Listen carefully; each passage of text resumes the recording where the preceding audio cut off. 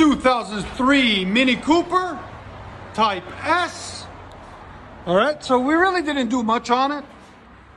Still got the factory converter there, but that O2 sensor was really loose. He thought it was a rattle in the exhaust, but it was just the sensor was loose.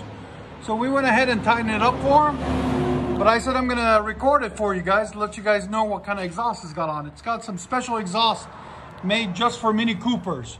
So it's got 2.5-inch pipe all the way back, then it wides out.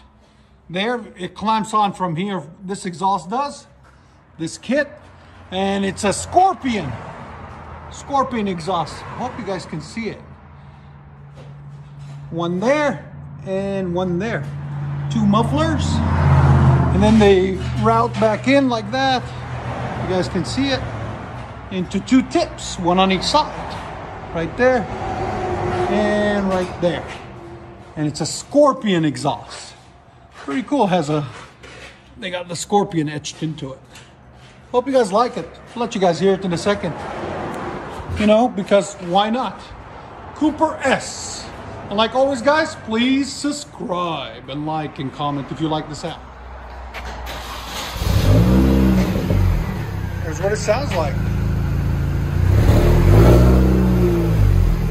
And it's a manual, so no rev limiter. It does give it a really nice sound though. Again, there's sound decibels on it. 99.1. That's not bad. Go to back it out. So they only make Scorpion. They only make them for Mini Coopers. Yeah. So they're specifically made for Mini Coopers, nothing else.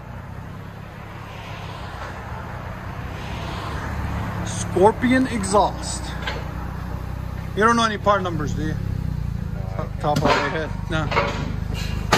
Worth asking. Never know. Go ahead again.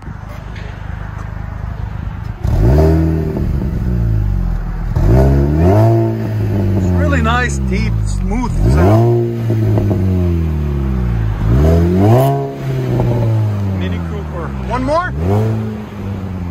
Let you guys hear on the inside.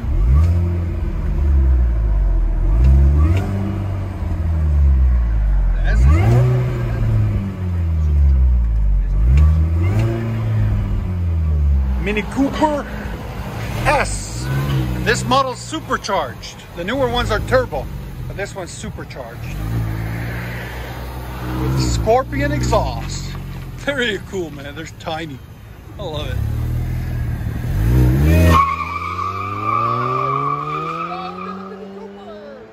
Oh yeah. Hope you guys like it. Enjoy it.